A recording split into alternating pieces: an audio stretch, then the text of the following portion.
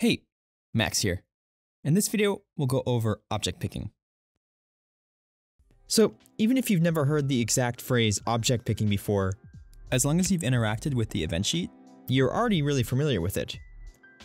Object picking is just a scenario where conditions in the event sheet filter the objects that are then acted on in actions. Our example for this video is going to center around making a simple checkpoint system, like you see here.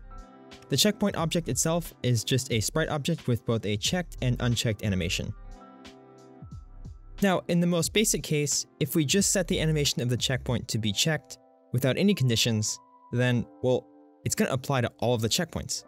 And all of our checkpoints will be activated when the game starts. So we need to incorporate a condition.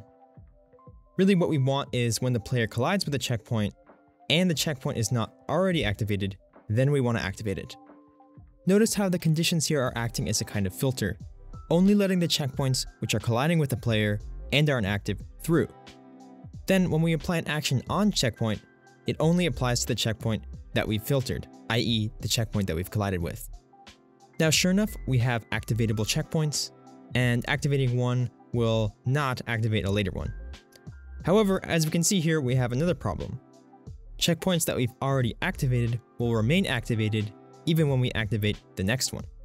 So what should we do if we want only one checkpoint activated at a time? Well, looking at our event sheet, it's not super clear. On one hand, we need to test for collision with the checkpoint, which excludes all of the other checkpoints. But then, on the other hand, we want to deactivate all those other checkpoints, which have already been excluded by our collision. So we're in a bit of a catch-22 here.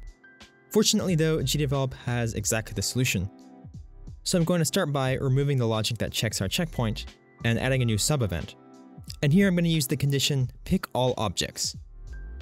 And when I apply this for the checkpoint object, it'll be as if there were no conditions at all with respect to the picking. So in other words, all of the checkpoints will be back in our picking list. So when we apply an action to the checkpoint, it'll apply to all of the checkpoints. Thus, in this particular case, all of the checkpoints will be deactivated. This includes the one that we collided with, so now we need to make sure to check that one as well.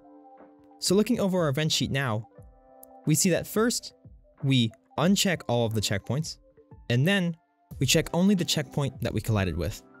And the net result of this is that that checkpoint is the only activated checkpoint. Visually, that looks like this.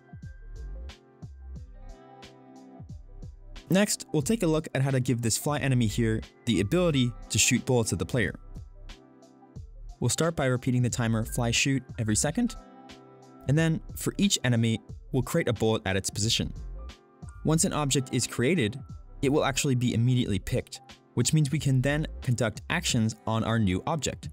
In this case, we'll start moving the bullet towards the player. Now sure enough, the bullets will be shot at the player every second. Finally, there are a few extra actions related to picking that are important to bring up. The first is pick a random object, which will just pick a random of the objects selected in the scene, and pick nearest object, which will pick the object nearest to a particular X and Y position. So that's object picking in GDevelop. As per usual, if you have any questions, or if you want to let us know what video you want to see next, definitely leave your feedback in the comments below. Thanks so much for watching, and I will see you in the next one.